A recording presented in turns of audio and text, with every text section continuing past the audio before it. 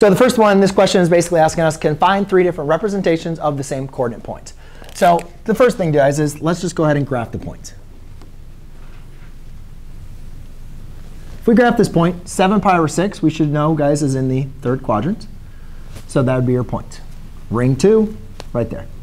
Now, basically what it's asking is, find another way to represent the exact same point, but with a different representation. So in this case, we use the positive angle. Could we also use the negative angle? Negative angle would be negative 5 pi over 6. Agreed? Now, hopefully you guys recognize, you're like, oh, well, as long as you have your radius of 2, then you could just do coterminal angles. So there's actually infinite many answers of this, right? You could just keep on adding and subtracting 2 pi. So if we added 2 pi to this, that'd be 19 pi over 6. If I subtracted 2 pi from this, I'd get negative 17 pi over 6. And you guys can start seeing there's a lot of answers. So probably a multiple choice would probably be a good type of question, for this one.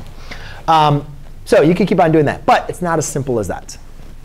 So remember how I said the radius, when we looked at the unit circle, is a scalar, right? It's a scalar. Yes, it does represent the distance away from the center, but it's a scalar. So what that means is this is important.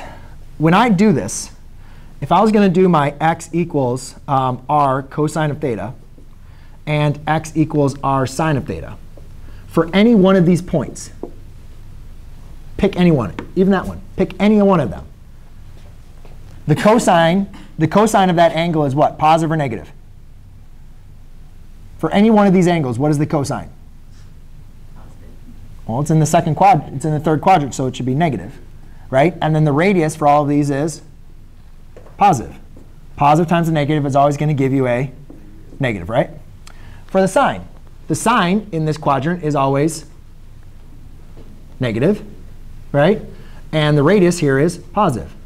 So x is going to equal a positive times a negative. Now, what is another point here? So remember when I was doing this, you guys agree with me that this point in the 1st quadrant, the point that has the same reference angle, is the same coordinate point.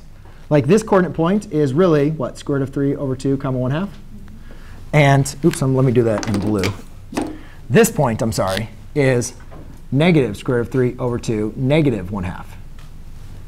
So this point in blue is square root of 3 over 2 comma 1/2. Yes? They're the same points. This one's negative. I don't like how small that is. Isn't that for the inner one? What?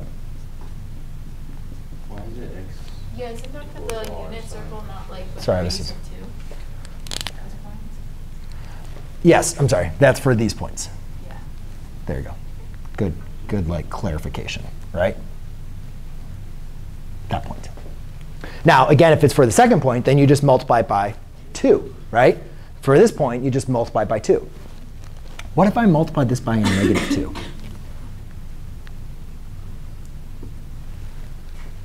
What if I multiplied this by a negative 2 instead of a positive 2? It's a scalar, right? You can multiply by a positive or a negative. So what that's going to do is, think about it. That's going to make this. So then this would be x equals r cosine of theta. My r is now negative. And what's my cosine? No, before you multiply. But what is the cosine? Positive. Negative times a positive is negative. So in here, same thing is going to happen. X equals r sine of theta. My r is now negative, but my sine is positive. X is equal to a negative. I don't know why I wrote that in there. So what the important thing is, guys, you can have your scalar be negative, and that will reflect it. So basically what you can see is that point reflects it across the origin here. And actually, I want to use these as, let's put this as a 2. Rather than using a unit circle here, let's multiply by 2, right? So if I want to represent this point with a negative version, what I can do is I can create this angle, whatever this angle, with a scalar of negative 2. So therefore, I could have negative 2, comma, I'm sorry. I could write this as negative 2, comma, pi over 6. Isn't that the radius there? Or isn't 2 the radius there?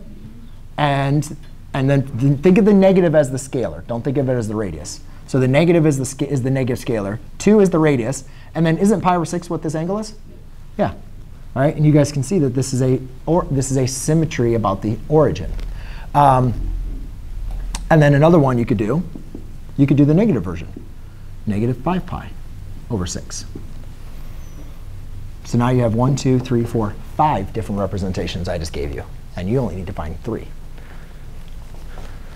Now, some of you might be saying, OK, that kind of got a little confusing, a little weird. Like, let's look at another.